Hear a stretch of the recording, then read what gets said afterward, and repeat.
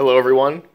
I've been getting a lot of questions about the vacuum system I use in my vacuum former, and here it is in its basic components. I removed one of the air tanks that I use because it's redundant and not necessary for this example.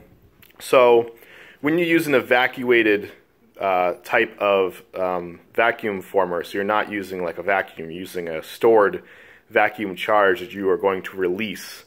There's basically a couple components. So in the yellow, you can see I have here an 11-gallon air tank, and I also have this vacuum pump attached to it. And the basic workflow is this bottom hose here will go to the bottom of the platen. This hose here is just another one that goes to another air tank to put these two air tanks in parallel with one another.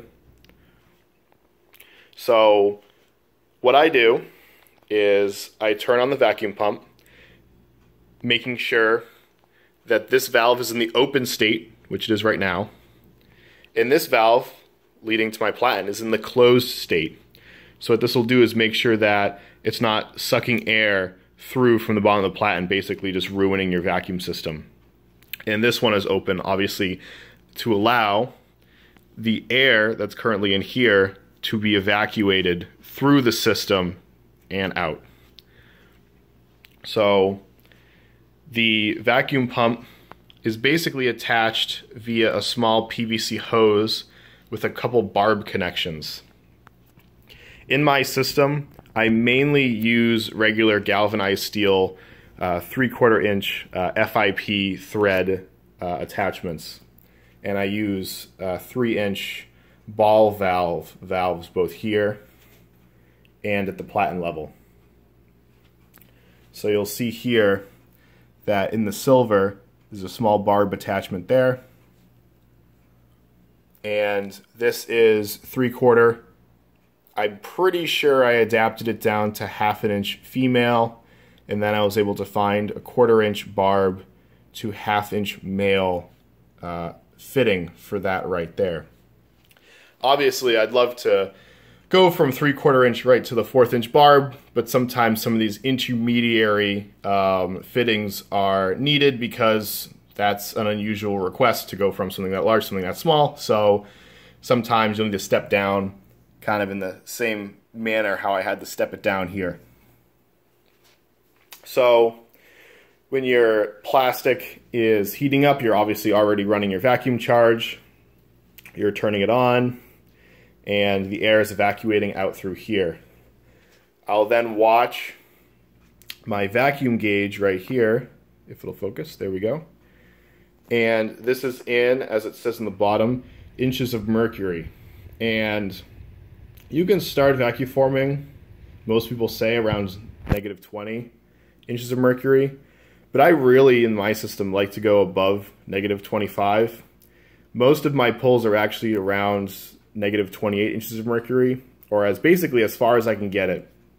You want to make sure to not overheat or put strain on your vacuum pump, and it's also important, if you want a good vacuum, that you also keep good fluid in it and at the appropriate level. You can see in this one, it has a sighting glass in the front with a minimum and maximum level.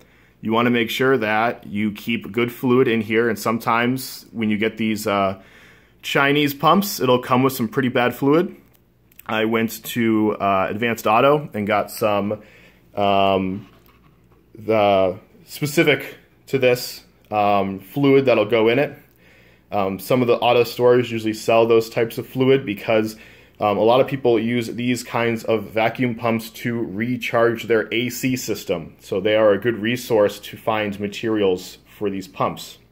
But once I put a better fluid in here, instead of the fluid that it had came with from Amazon, I found that it basically didn't burn any of the fluid. I found it going through a lot of the fluid that came with it, but once I put better new fluid in it, it seemed to remain a lot more stable, and I have to top it off a lot less frequently. So the system is on, and it's evacuating the air out of the cylinder, basically creating a vacuum, which is what you need to pull the plastic down onto the platen and onto the mold you have put onto the platen.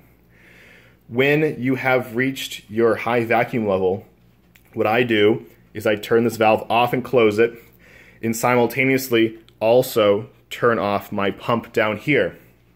I added this valve because I figured out that if I didn't have the valve, the pressure from the system would actually start sucking the vacuum pump fluid up into the system, because the vacuum strength here was stronger, and well, maybe it's basically probably coming down to the tolerance of the seals on the piston on this machine, but it would basically suck the fluid in. So what I did is I added a valve here to basically contain the system. So there's a valve closed here, there's a valve closed here, so all the system charge remains in this cylinder right here. And I turn off this pump at the same time so I don't do any undue stress on this machine.